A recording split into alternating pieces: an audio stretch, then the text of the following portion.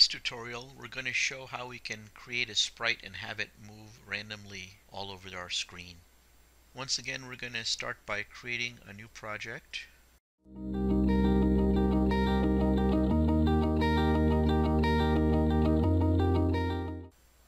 Okay, I got a new project here called Random Sprite Motion, and the first thing we're going to do is we're going to create a brand new view. We're going to use the view to display our sprite and have it jump around on the screen. So to do that, I'm going to come over here and create a new Java file and call it mash view. And this class is going to extend the standard view class from Android. Now let's go ahead and create some instance variables for our class.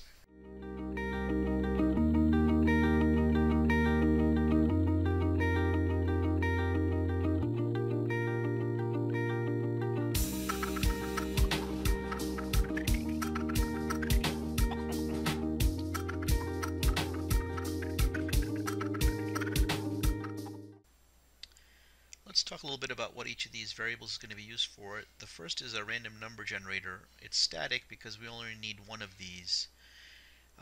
That's typically the case when we use a random number generator. We're going to have a countdown timer. The timer is going to be used to trigger when we move the sprite from one location on the screen to another. This bitmap is going to be of the sprite itself.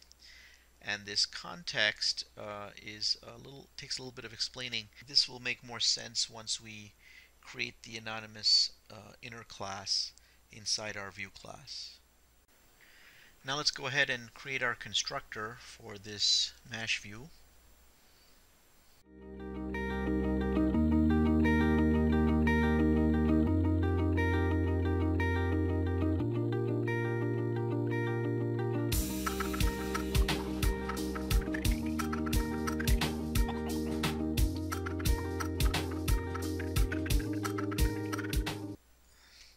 So inside the constructor for the mash view, the first thing we do is we call the superclasses constructor and pass it the current context.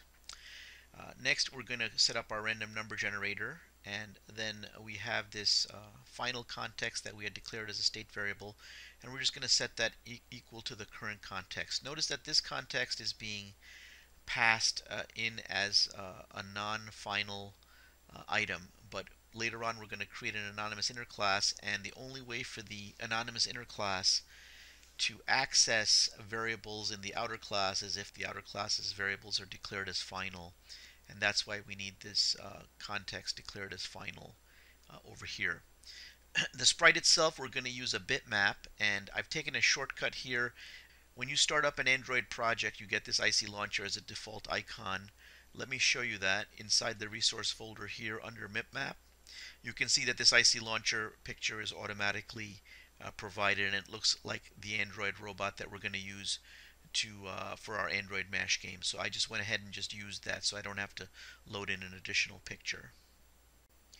And what we're doing in this statement is we're taking that picture, which is a PNG file, and converting it into a bitmap, which is the preferred format for dealing with sprites inside of Android Studio. Now we're going to set up our timer, and the timer is going to be the main mechanism by which we know when to move the sprite from one random location to another.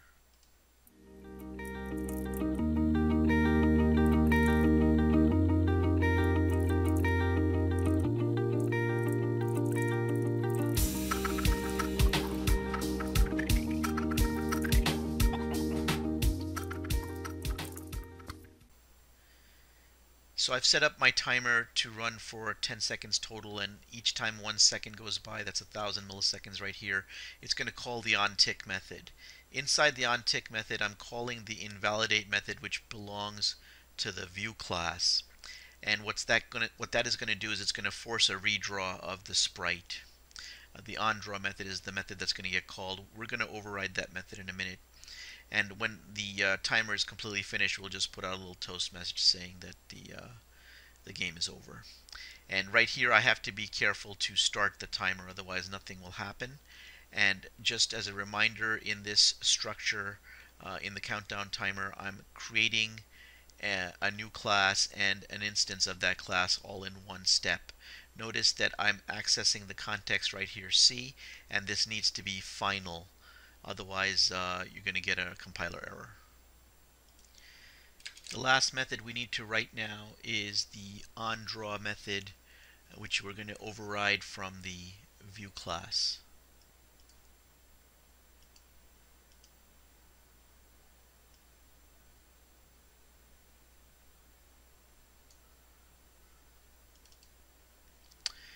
Okay, so after we call the superclasses onDraw method, we now have to write the code to take our sprite and move it to some new location on the screen.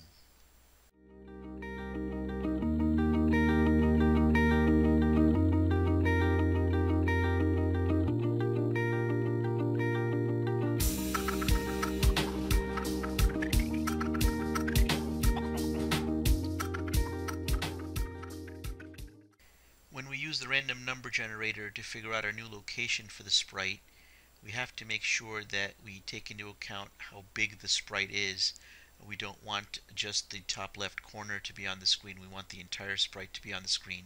So by subtracting out the width of the sprite itself, we're making sure that we get a random number that does not become too large and move the sprite off the screen in part or in whole.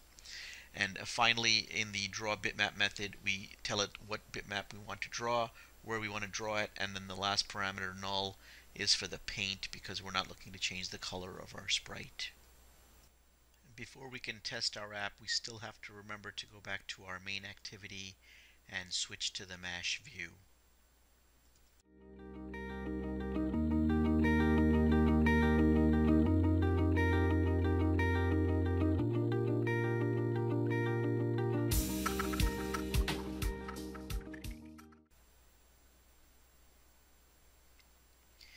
And here we see the app working as promised.